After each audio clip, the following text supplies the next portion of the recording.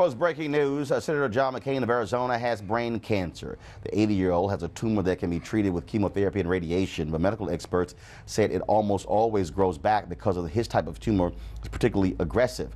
McCain learned of the tumor after undergoing surgery last week to remove a blood clot above his left eye. McCain's office says he is recuperating at his home in Arizona, that he appreciates the outpouring of support. Also, this is the same type of brain tumor, brain cancer, that Senator Ted Kennedy had, and it is a very aggressive form of brain cancer that literally will lead to someone losing their life in a matter of months. So certainly prayers go out to Senator John McCain and his family. Weekdays on TV 1. I will never lie to you. Oh my God. Roland Martin. He doesn't want to talk to us. He wants to ignore us. Uncensored. Hell no. That ain't gonna cut it, boo. Unapologetic. No, that is fundamentally false. You are wrong. Unfiltered. He wants an America where we all look alike.